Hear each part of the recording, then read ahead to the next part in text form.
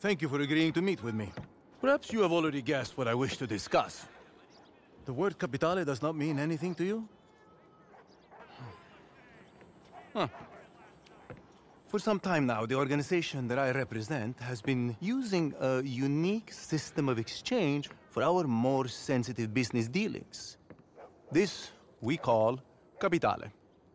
Private bonds with their value guaranteed by the reputation and considerable resources of my employer. It's a more civilized way of doing things. Until every cutthroat and gutter trash got their filthy hands on them, it cannot be allowed to continue. The value of capitale depends on a certain exclusivity. Understand? Come. I don't know how much you have heard of our ambitious new senator, Anton Ricard. He's an officious, naive man who has yet to learn how politics work. About his grand plans to make Lemoyne the star of the next year's state fair in Sacramento.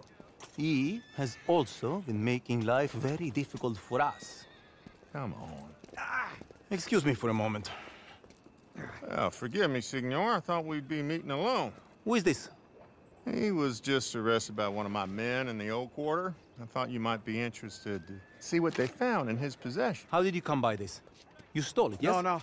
Please, Senor Martelli. Do not speak my name, porco! I found it. I swear to you, I did. On your knees. I did. I found it. I did. On your knees! I swear to you. No, please. Where did you steal it? I promise you that I didn't steal. I will ask you only one more time. Where did you steal it? From some of the Cornwall's boys. Leviticus Cornwall.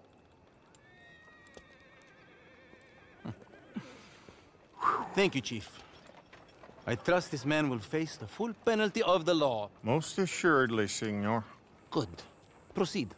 Was there, anything else? No, I think that was enough, don't you? Yes, sir. So, to my proposition. You will find bills like that one as far from here as New Austin, if you know where to look.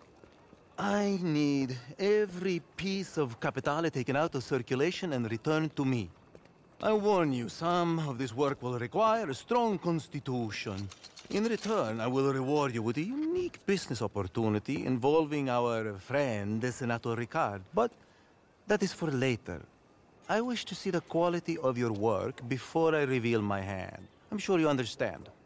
Now, it is best we do not meet again. All further communication will be through my intermediaries. Some of them are friends of yours already. I believe Mr. Foreman, Mr. Langton. In any case, bring them enough capitale to impress me, and I assure you it will be worth your while. Now, if you excuse me, buona caccia.